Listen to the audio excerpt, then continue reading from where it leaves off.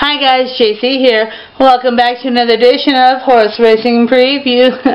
This week's feature comes to us from our neighbors up north, Woodbine, so that must only mean one thing. Yep, it is time again for the Kennedy Road Stakes. Guys, this here is race 9 from Woodbine, set for 6 furlongs. It's on the main track there, and we're restricted to 3-year-olds and up, and carrying a purse of $175,000. So let's get started right away, shall we? And guys, I am liking Comet to win this one.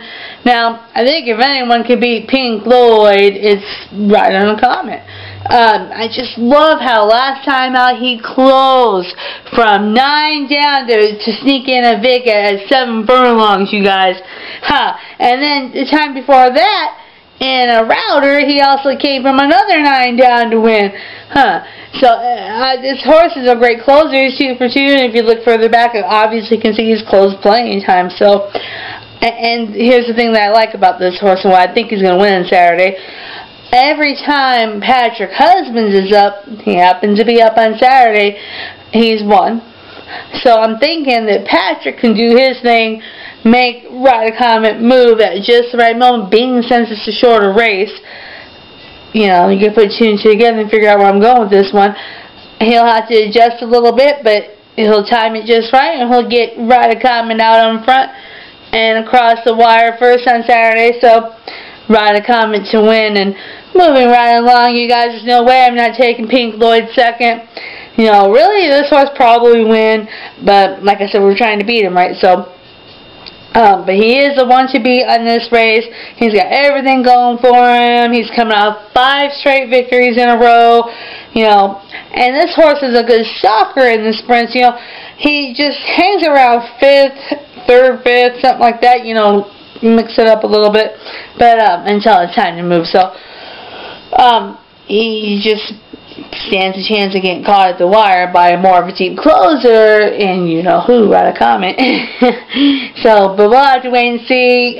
Maybe Pink Lloyd, on the other hand, will be the one to do the catching at the wire. So, we'll definitely find out on Saturday, but right now, like Pink Lloyd running second. Running third, rounding out your top 3, I'm liking Silent Poet. Now, this horse rode him out back-to-back, you know, gate to wire, showed him who's boss, you know. You know, but just thinking about this horse, I don't know if he's one to run out of gas per se, but he definitely stands very vulnerable. He stands a big chance of getting caught at the wire by our stalker, by our closer. So there's no other choice for me to stick him in third for it. It's Silent Poet.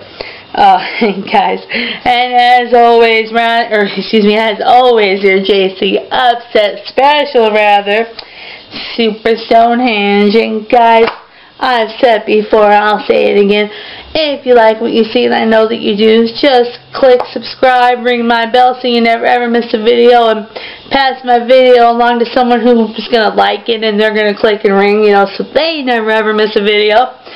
And I will just check you guys out next week. Bye.